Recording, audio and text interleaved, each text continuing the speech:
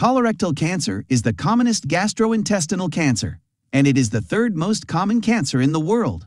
It has a multifactorial etiology, including genetic factors, environmental exposures, and inflammatory conditions of the gastrointestinal tract.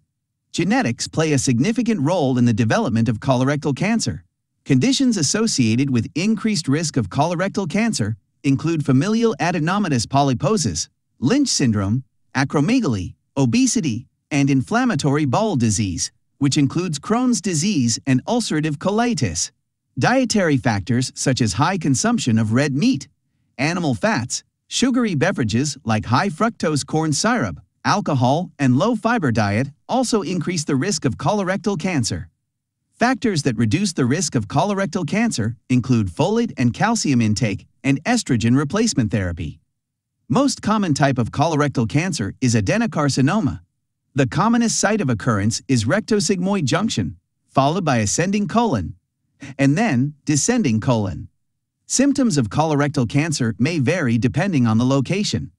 Left-sided tumors, which are more common in elderly individuals, initially do not cause any symptoms.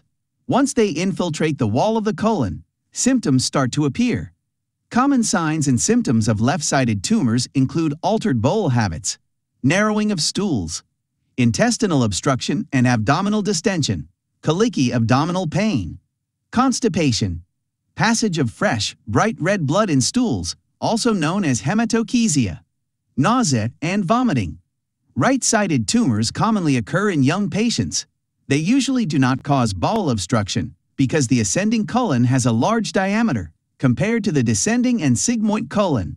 Since these tumors can bleed chronically, individuals with right-sided colon cancer typically present with features of iron deficiency anemia, such as fatigue, pallor of mucous membranes, etc. They may also have loss of appetite and loss of weight. In case of cecal carcinoma, a right iliac fossa mass may be felt.